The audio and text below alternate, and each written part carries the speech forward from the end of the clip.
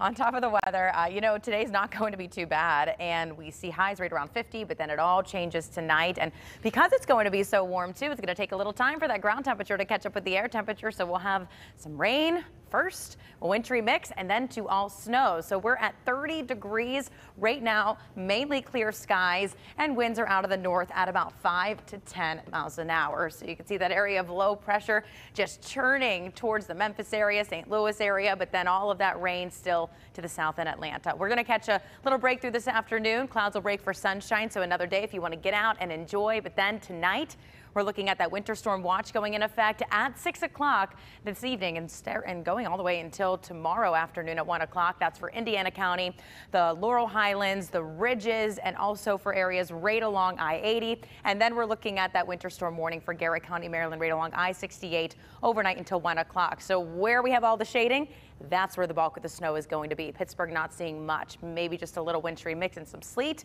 So we'll just be careful on the roads tomorrow, but our temperature should be above the freezing mark. 31 right now in Beaver, 26 in Washington, 28 in Waynesburg, 30 Connellsville, 28 in Greensburg, and also in Katanning. So time to get out for you in future casts. We'll see that rain moving in at about 9 o'clock tonight, and then it's going to get up into mostly south of Pittsburgh, places into Washington, Westmoreland County.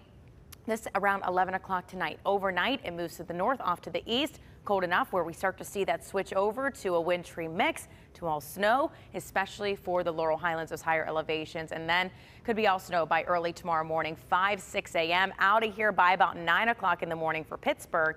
But just that window is going to be a tricky morning commute and some slick roads and reduced visibility. And then through the afternoon, scattered snow showers, and then highs back around 40 degrees.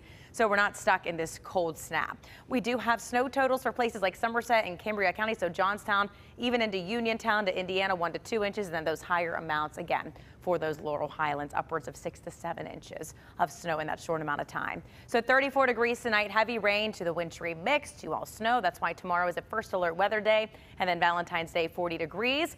Clouds breaking for sunshine, some showers on Thursday, mid 40s. We're back right around 40 degrees Friday, Saturday with the chance for some more snow showers, and then a sunny Sunday with highs staying near 40 degrees.